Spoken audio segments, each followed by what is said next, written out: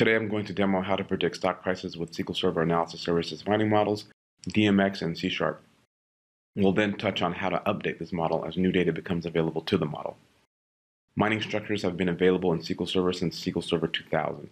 The ability to create mining structures such as decision trees, logistic regression, naive Bayes, and MS neural networks are just a few that were available in the early 2000s. Today we'll use a time series mining structure which was added in 2008. There are a few prerequisites we'll need for this. SQL Server Analysis Services Multidimensional, SQL Server Data Tools, and Visual Studio 2015. You will need SQL Server Multidimensional. Tabular and Power Pivot Mode will not work for this. In the demo, I'll be using Data Tools 2010, SSMS 2012, and SSAS 2016. As you can see, I have a basic stock market dataset. It contains the symbol, date, and closing price, which will be used to train our model. In this demo, I'll use stocks, but this example could also be used to predict product sales or other types of price performance. If you're following along at home, don't bet the farm on your predictions. Predicting stocks requires much more. We'll start by opening SQL Server Data Tools, create a new Analysis Services Multidimensional project, right-click Data Sources in the Solution Explorer, and create a connection to your data source. It can be SQL Server, Oracle, or many other data sources. Now we'll create a data source view. This is the query used against your data source. This could be views, tables, cubes, queries, whatever. I'm going to select the stock price table from earlier. I'll also double check my deployment destination and make sure I'm connected to the proper analysis server. Right-click the mining structures and create a new mining structure. You'll see there are many different types of structures here. Association rules, clustering, decision trees, linear regression, logistic regression, naive Bayes, MS neural nets, sequence clustering, and time series. Time series is the structure we'll be using today. Click Next. Now you need training data. Select the data source view with our stocks table that we created earlier. Select Case. Click Next. Now we'll configure our training data. For a prediction, we'll only need 3 items: the date, closing price, and symbol. You want to use date and symbol as the key. This will allow us to view our prediction by series or by stock symbol. Click Next. Content types. Here you can specify the nature of your data.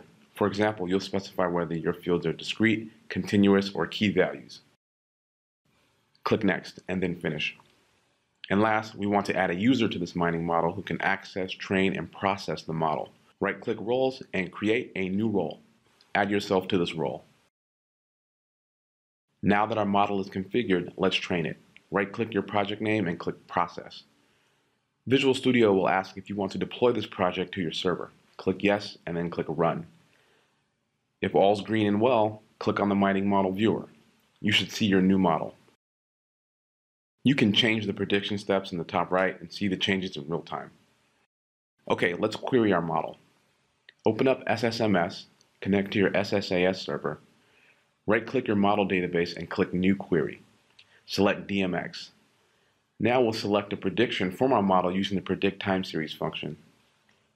DMX is the data mining extension language used to query analysis services mining models. Select Flatten Predict Time Series, the closing price, and 12 steps out as our prediction from stocks where symbol equals MSFT. And there's our data set. We're now going to take this query and use it in a C# app, which just prints the results to the screen. Open Visual Studio, create a new project. For this, I'll create a console app and call it Stock Market 100 Let's add references to the OLEDB libraries. Now we'll copy and paste our DMX SQL string into a variable named DMX. Let's create an OLEDB connection. The fields you want are data source, provider, initial catalog, cube, and the credentials. Open the connection, create an OLEDB command, pass the command the DMX string and connection object from earlier. Now let's iterate through the OLEDB data reader and print the results to the screen. And our results look good.